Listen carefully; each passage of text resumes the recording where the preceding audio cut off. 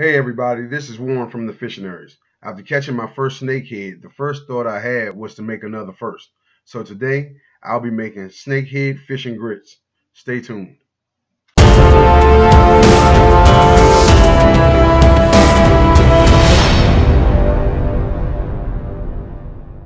So let's get to it. Here's what you need to make this dish.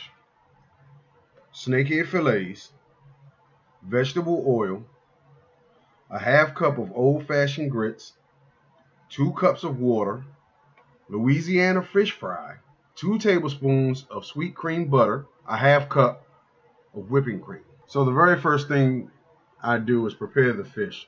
I didn't film the filleting process, but I'll link a good video to help you with it if you've never done it in the description below.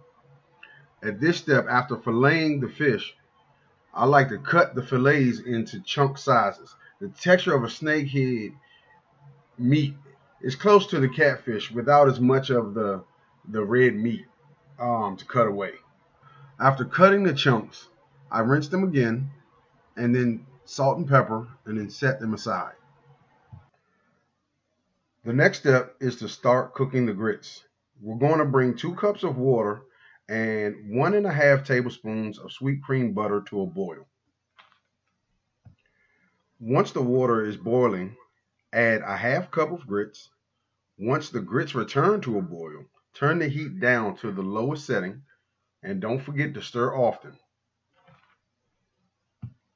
At this point, you want to preheat the vegetable oil in a medium saucepan filled 1/3 to 1/2 of its capacity with oil.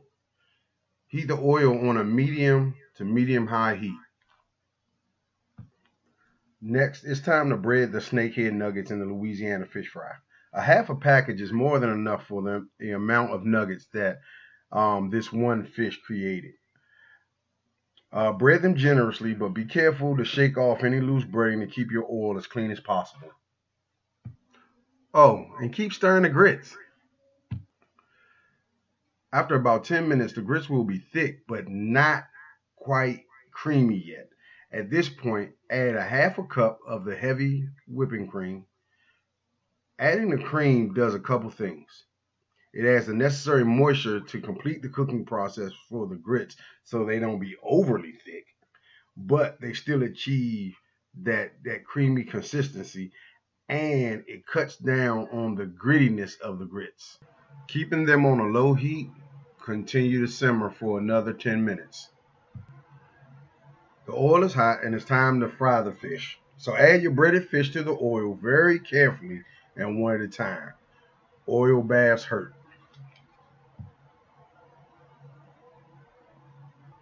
Let the fish fry for 5 to 7 minutes or until golden brown. I like to drain my fish on scentless, bleachless paper towels lining a colander or a strainer. This draws as much oil as possible away from the nuggets, guaranteeing just crispiness. By the time your first batch is done, the grits should be perfect. So nothing left to do but boil up your grits. Finish them with a pat of butter. Salt, pepper, sugar, cheese, whatever you like. I swear I'm not trying to start an argument. And plate up your fish, and it's time for the taste test. And there you have it, Fishinaries Kitchen. That is the snakehead fish and grits. Breakfast of fishermen. All right, everybody, here it is. We got it done. Snakehead fish and grits. All right, guess we got to do a taste test. Find me a good piece.